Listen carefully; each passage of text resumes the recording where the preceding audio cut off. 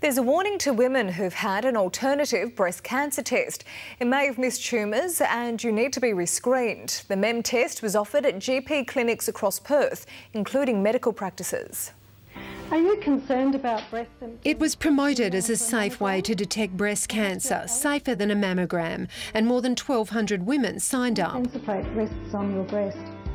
The skin is dampened with warm water. But today, a lawyer for Australia's consumer watchdog said women who underwent the MEM test were potentially at risk of a tumour being missed or detected later than it should. Sarah Russell told the federal court in Perth there'd been the potential to divert women from reliable imaging. Jo Firth ran Safe Breast Imaging but shut it down before the business was taken to court. She now faces a fine of hundreds of thousands of dollars. The AMA warns women not to be put off by negative claims about mammograms.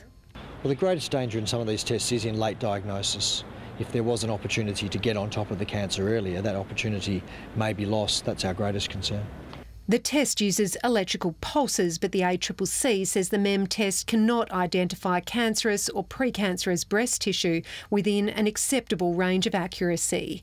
Doctors say calling a test safe isn't enough. Look, it's no good if tests are not harmful, if they're no good either. Jo Firth today told the court she'd been passionate about her business and she'd been focused on health.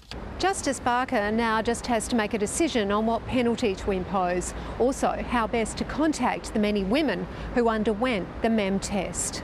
Cecile O'Connor, 9 News.